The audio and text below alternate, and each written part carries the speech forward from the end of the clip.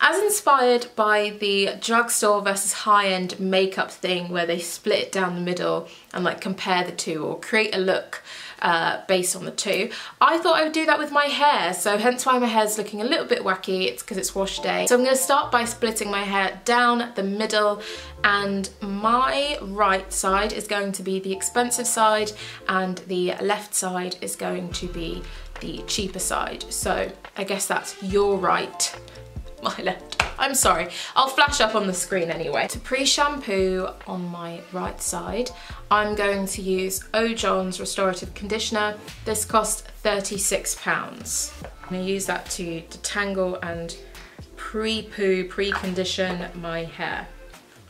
I'm going to slather that all over to begin with. Oops, see, there you go, all the shed hair and tangled hair immediately starts to come out. The John Restorative treatment is supposed to deeply treat and restore damaged hair. And I am wiping my hands off just to make sure this is a fair test. This side I'm going to use good old coconut oil. This one is like £2.50 from Tesco's. 100% coconut oil. And I get on with it. I use both of these interchangeably. Lather it all over. And then break it up using a little bit more coconut oil as I go. That is that side detangled as well. My immediate comment is coconut oil actually has way more, ooh, see, it has way more slip than the John one.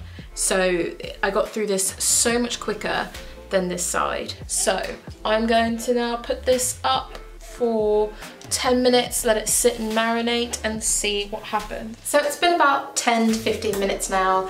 And by the way, this side isn't fuller, it's just a little bit of a stretchier hairband, so I have done it as even as I can. But for this expensive side, I'm going to use Aveda's Be Curly Co-Wash, which looks like this, free from silicones and everything like that, and this costs £21.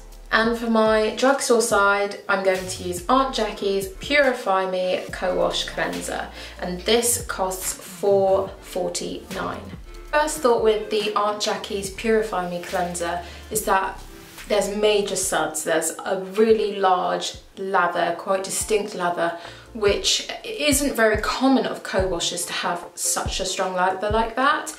But I did feel like it was quite soft, and rinsing it through, it didn't feel like it was really stripping my hair. You can really notice the difference between shampoos and co-washes, and I do feel like it really cleansed my hair really well. I probably could have gotten away with just one lather per section, but I chose to do 2 lathers per section. Aveda Be Curly Co-Wash, I found that it was more in tune with co-washes, like conditioner washes, that it didn't lather very much. I did, however, feel like I had to really give my scalp an serious massage to make sure I was really lifting away the debris, and I did find at times that I wanted to apply more product per lather, which is not ideal, especially given that it's £21. Like, you don't want to be using tons of product just to wash your hair.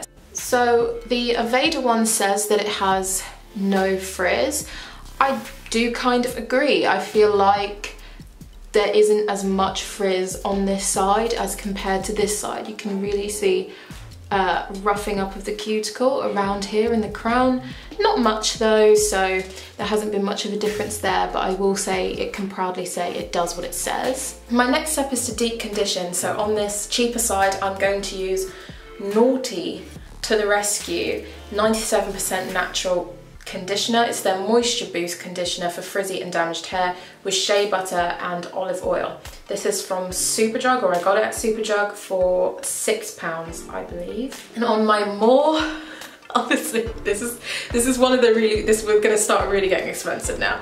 Okay, on the expensive side, I'm going to use Christoph Robin Mask Regenerating Mask with Rare Prickly Pear Seed Oil. Looks like this. and it comes in its own box, and that is because it costs £53.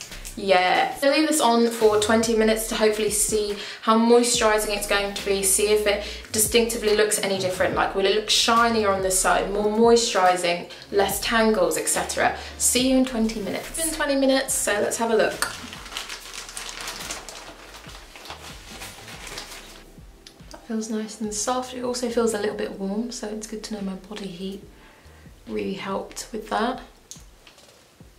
Feels soft, but I will say the ends of this feel a lot softer. Interestingly, as you can probably just see straight away, this side seems to be weighed down a lot more than this side. Seems to be a lot more stretched out. But let's give this a rinse.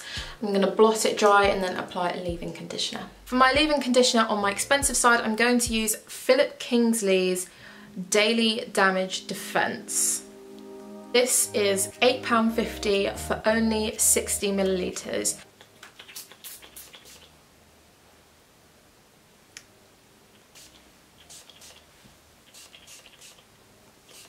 I'm just going to twist it up so that it doesn't stay too shrunken. On this side, I'm going to use Cantu's Natural Hair Coil Calm Detangler, which costs £4.99 for 8 fluid ounces, so comparatively so much better, obviously. It smells like pure coconuts. It smells quite similar to the coconut curling cream. I guess that's a uniformity of the Cantu brand. Finding it a little bit hard to work through, I will say. So the final step in my wash day is to style. I could just leave it like this, but it's not the neatest. So I'm going to take each twist down and braid it. That's going to help stretch it and give it a really nice style. And so for the more expensive side, I'm going to use Leonore Grail, I hope I'm saying that correctly, Eclat Naturel styling cream for very dry, thick or frizzy hair. It looks like this. This costs £25 for 50 millilitres. £25 for a travel size amount like this. My finishing oil to seal everything and make sure nothing escapes on the expensive side is going to be jojoba oil. Jojoba oil is quite an expensive oil. Like if you get really well refined ones, they can set you back £15 at the most minimal. It smells like a really nice ice lolly, but really nice and fresh, and it's very smooth, cream-like. Rub that into my hands. Oh, I forgot to take this down. Smooth that through. Finish that off with a little bit of jojoba oil. Just like about 5p size, focusing on the ends, bringing it up. So on this side, I am going to use Talia Wajid's Pure and Natural Hair Shea Cocoa style cream with shea butter and coconut. This one costs £5.99 for 8 fluid ounces. And just throwing it right back, because I haven't used this on my hair in years, I think since I was relaxed actually, but is just good old from the kitchen cupboard olive oil, or extra virgin olive oil in particular. Costs like £2 from Tesco's, get it absolutely anywhere and everywhere. So I'm going to use that as my finishing oil. This is very candy coconutty. It smells exactly the same as Cantu, to be honest. So I'll just take a little bit of that. It's a little bit thicker than the Leonore Grail styling cream. Take a little bit of olive oil.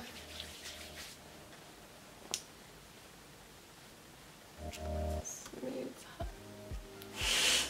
that. I like the smell of olive oil actually. Though it did make me immediately think of some bread. Oh, like some focaccia bread. So that is my wash day fully completed, and I did a really full, thorough wash day. I really wanted to give all the products a really good try. So I have braided my hair up, it's all finished and ready, and I'm going to just go to bed. I'll see you in the morning for the takedown, reveal, see which side is better.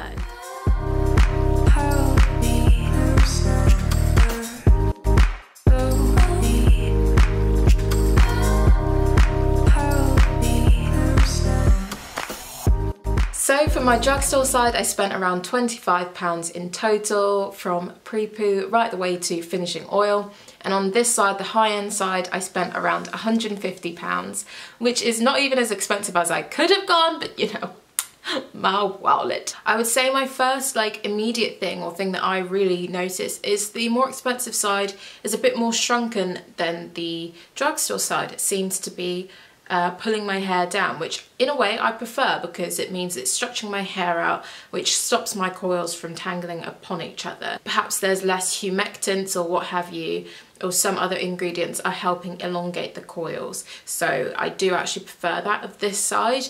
The things I prefer of this side is that there is less frizz, in my opinion. It's a lot softer. I love the scent of it as well. So I think there are obviously pros and cons to using more expensive stuff, but I just don't think you have to. Do you have to? No, you don't. Perhaps you might get softer hair or what have you, just that bit quicker than this side. I actually prefer the cleansers of drugstore products compared to high-end products. I really love Ojon because I don't know, the oils that are within it seem to really, really nourish the hair from within. So that's why I really like it as a treatment. But I think for detangling and just getting through, coconut oil is definitely one of the ways to go if you can use that on your hair. But this side, I much prefer the conditioner and finishing products. That prickly pear conditioner, I mean, it's £53, but I'm bloody glad I prefer it. I should prefer it. My ends felt so much softer than this side. I also, to be fair, really don't like that Superdrug conditioner. The smell of it, I can't stand that smell.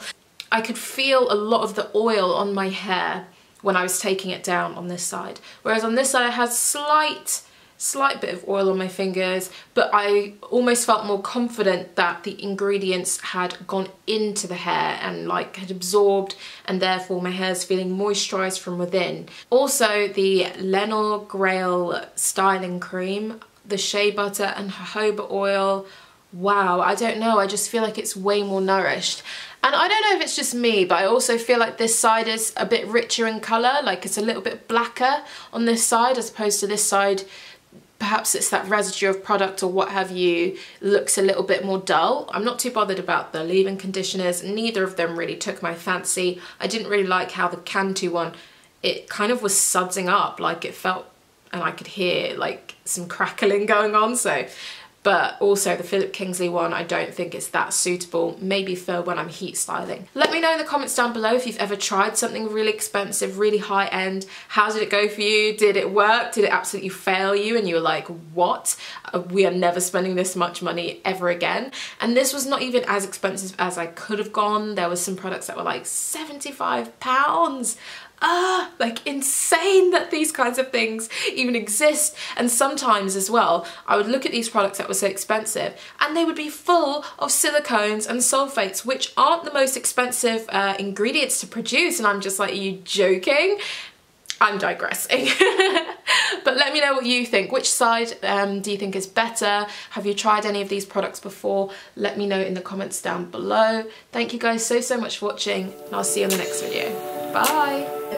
Oh, for a minute I was like, right, quiet. I was like, be quiet everyone.